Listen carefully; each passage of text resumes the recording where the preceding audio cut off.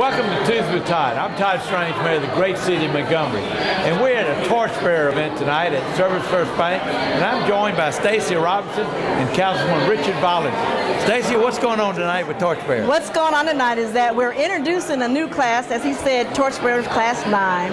And we are introducing them to the city. They will go through a 9-month class of identifying what's going on in Montgomery. They'll get some leadership training, and they will do some projects on behalf of making Montgomery better. That's what we'll be doing tonight.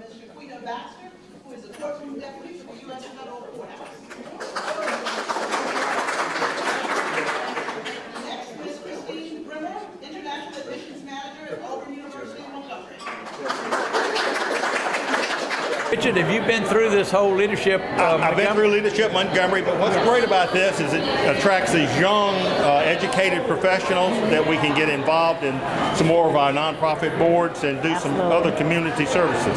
Well, this is an organization that you aspire to from other organizations, so this isn't for everyone. No. You really have to earn your way into this. That's and correct. I know you do great projects around the city. Give us some examples. Some of the examples are, we have some of them starting with projects like Common Ground. They help them do a project with the kids. They have a mentoring program.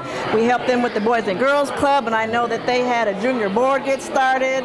We have some other really neat projects coming up this year, and what we see is that the students, the people in the Torchbearers class are really excited to be able to give back and see from a bigger perspective, working with other people that they would have not otherwise met were it not for Leadership Montgomery. You know, this is one of those things where everybody says, you know, there's nothing to do for the young millennials.